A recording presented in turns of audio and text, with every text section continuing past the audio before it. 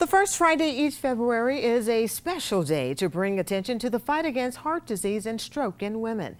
Since the first National Wear Red Day in 2003, the American Heart Association has made tremendous strides in the fight against heart disease and stroke in women.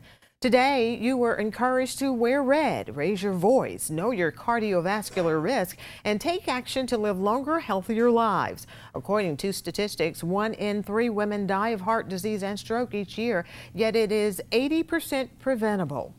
And of course, Carl, today